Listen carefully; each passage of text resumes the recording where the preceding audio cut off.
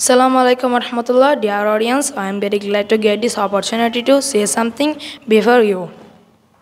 To say I am not a good speaker, but before going to talk about my topic, I would like to thank my class teacher and my friends.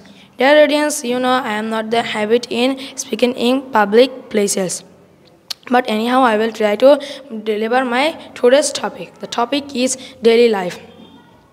As usual, I get up very early in the morning. Then at first I freshen up myself and say morning prayers.